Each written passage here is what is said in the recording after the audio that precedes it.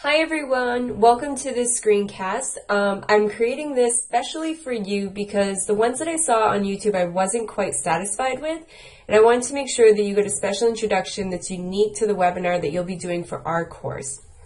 So, when you enter into Adobe Connect, you will be provided a link via email, and you'll just have to enter that you're a guest and then insert your name, and then it will bring you into this layout right here.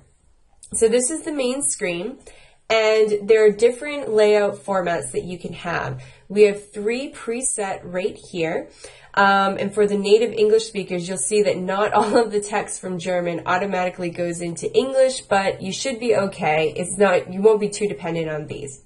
So I'll just give you a quick glimpse of what this looks like. You can switch to this one, which focuses on discussion, and it has a webcam right here. I'll get to the other pods momentarily. And then this one is Zusammenarbeit, which means collaboration. And so here you can see that there's a webcam here and then a presentation here. This is similar to the original one that we first had, in which you have content that you can share here and then a webcam here. So in the presenter mode, I will switch that right now. You're going to do make presenter. So in this context, I'll be considered the presenter. So you can start your webcam, and that would allow everyone to see your face as you're presenting. This is not necessary, but I think that it does create like a nicer, more like intimate setting. I won't do that today because my webcam is actually non-functional and causes my computer to crash, but I think that everyone knows basically what this is. So the next pod that I want to introduce you to is the attendee list. Here you can see a list of all the people that are within the meeting room. So we have 1 host, 1 presenter, and then 2 students. And this is really informative because people can set their status that will, again, inform your presentation. So what kind of status can they do? Up here, this is where you set your own status. And individuals can raise their hand, agree or disagree, or step away. So if they have a question, they raise their hand. If they have to step away to go to the restroom, they select this. And if you do a quick verbal poll, you can ask them to say if they agree or disagree, and it's a great way to see quick feedback. So let's just look at what that might be really quick. So I'm going to have student 1 raise their hand. And if you look to the icon right here, you'll see that it shows that they're actually raising their hands, all right? And you can start a private chat with them, which we'll get to in just a moment, or you can just address them through your narration and ask them to ask their question. We can have them activate their webcam and ask face-to-face, or they can just type it into the chat. Another example for the status is whether they agree or disagree. And here I'll now activate student 2. And you can see that they agree and this one disagrees. And then after this clears out, everyone can then remove their status as we move on to the next question. Okay? And then from the presenter, from the host view, just so that you know, you can change your role, and let's say you go back to host.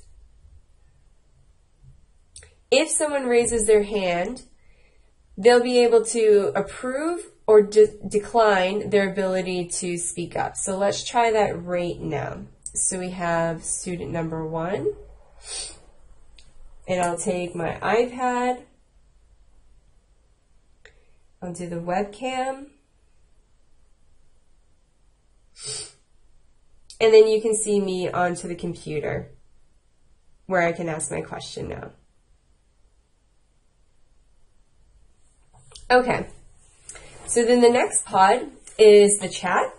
And what is really good is that you can have an entire meeting chat, and this is the one with everyone. And then you'll also see another tab show up in which you can just have a private chat. So here you can have start chat with, hosts, the other presenters if you're more than 1 person, and or the attendees, so you can choose specific individuals. All right.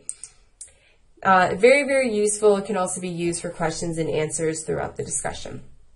So this pod right here is going to be the most important pod. You will be able to either share your desktop screen, which I don't think will be likely. However, you can also do a whiteboard, and I'll just show you this really quick. Essentially, you can do some quick drawing.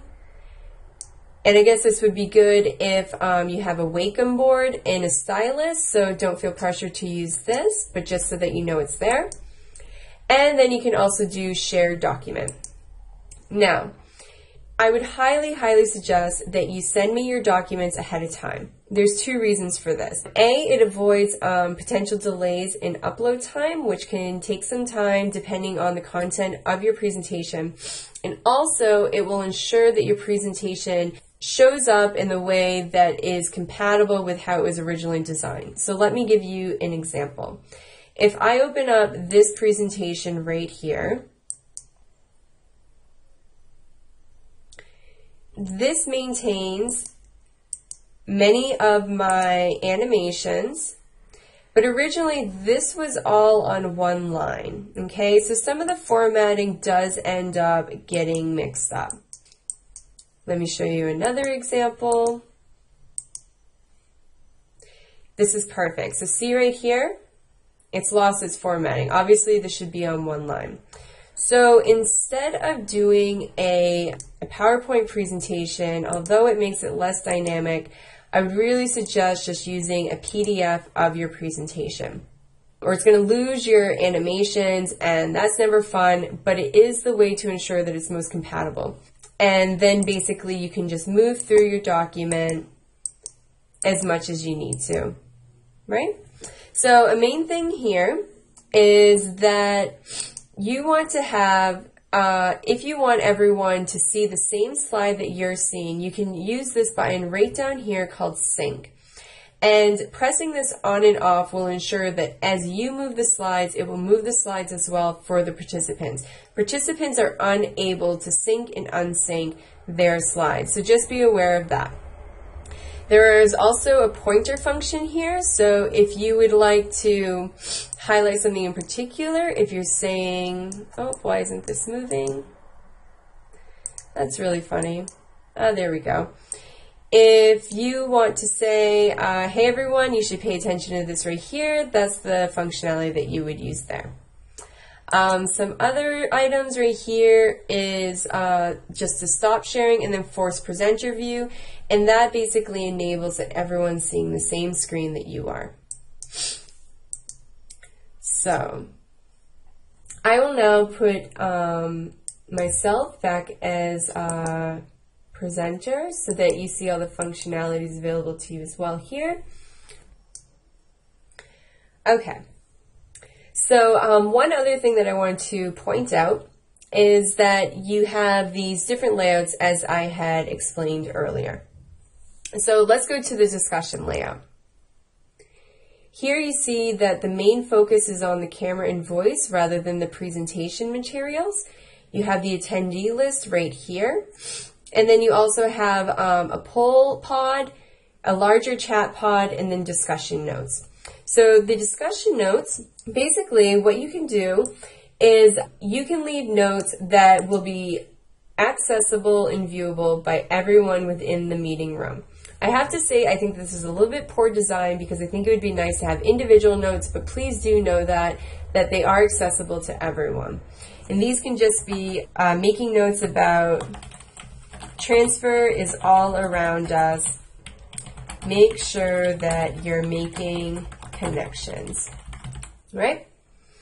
And here I previously left a note that remember to tell the presenters about the poll pod. So now I will go over to the poll pod to show you that. So here you can create polls that will enable some sort of quiz or, like test functionality within the presentation. And this is a really great way of ensuring engagement and interaction. Our students are really, really proactive. They're really, really great and motivated, but it's just another way to bring your presentation to the next level. So you can see that there's multiple choice options, there's multiple answer, and then there's also short answer. This is just one answer for multiple choice, and this is multiple choice, but multiple answers, and then this is open. So one good thing to know about the polls is that if you do anticipate doing some sort of poll ahead of time, do let us know, because these can be prepared and then be ready to go before the start of your presentation, so that they don't need to be done, you know, within like the hour of presenting. Under here, you can also broadcast the results, and these can be broadcasted either as numbers, percentage, or both. So the next layout will introduce us to one new pod, and that is the Q&A. So here we have the Q&A right over here, and what is great is that there's the presenter view and then the participant view. So this kind of shows up as a chat, whereas in the presenter view it shows up as a list of questions. So you can show all of the questions, show open questions, answered questions, and then the questions that you've been submitting. Once you select one of these, if you go into the participant view, you can say, how does the Q&A work? And then the question earlier, or the answer earlier, was you submit a question by using send a message, okay? And this was another example that I used earlier in an earlier recording. I just said that this is responded to, and this is responding again. So you can see it's just like a chat. And then when you go here, you can assign this answer to an individual person, right? And then that forces them to either receive the answer or to provide the answer. And here you can move the presenter view to the POA, you can send messages to, and you can clear all of the questions. So let's clear all of the questions. Okay, we'll send a new question, send message to. This is my new question. Okay, shows up right like that. And then you would just be able to click there. So let's do another one. This is my second question.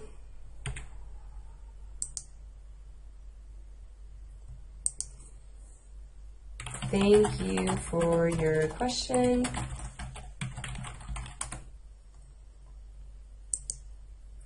All right.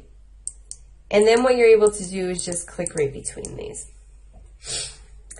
And so the last items is that what I do want you to know is that you can have a pre-specified layout to your liking. You've basically been introduced to all of the pods. I'll go through the remaining ones really quick, but please do know that if you have a specific layout that you like, just let me know and we can set this up for you. So other things to know is that you have, you can just choose the layout that you'd like. You can select the different pods that you want. So you can, if you don't want the Q&A, for example, you just remove that, right? And then if you want it back, you put it back. You can also set up like sharing web links, sharing files, so that if students want to upload their own files, that's a really great way of introducing collaboration as well. And then the chats, you can have different chats as we've already described. So the other thing is that you can enable single speaker mode. This is a great way of ensuring that no one's talking over anyone and there's no background noise. And then here are just your technical items. So just deactivate that. So you have to mute your speakers. You have to connect your audio and to select the microphone, whether it's external or internal. And then the same for your webcam, enabling it and selecting which one you want. And then here are the status that we went over earlier, and I just want to go over the remaining ones really quick. Let me remove this slide in the background so it's less distracting. So individuals can also say speak louder, speak softer, to speed up, slow down. Hopefully no one uses any of these. And then laughter if they found something humorous, and then applause if they, really want to congratulate or appreciate something that you've said and done. So that is everything to Adobe Connect that you really need to know. Actually, I just remember there's one more thing that I wanted to show. So right here, thank you for your patience.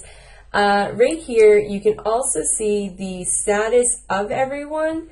So let's say that one student is saying agree, and then another student is saying disagree, as we did earlier. You can see how many students and which students are saying agree and disagree, and those that have stepped away and those that have a raised hand, just as we talked about earlier. And then for the activities that you'll be implementing, these breakout rooms are really, really great. So this is another place where the German does not translate. This says Arbeitsgruppen, which also means working groups. And so you have 1, 2, 3. And so the students can be just distributed between the groups evenly and randomly. And this enables the students to work virtually online and to communicate with one another on a particular activity that you have going on. Further, what's great to this is that you as a presenter can enter these different working groups and then connect with the individual students and say, hey, how is everything going? Do you have any further questions? I really like this idea, etc. So it's a really great way to interact with them on a smaller scale and then get the feedback from everyone else in more of a face-to-face context. So that is now everything. And as I said earlier, if you have any questions, do not hesitate to let me know. I think everything is going to be great, and we really look forward to your presentation.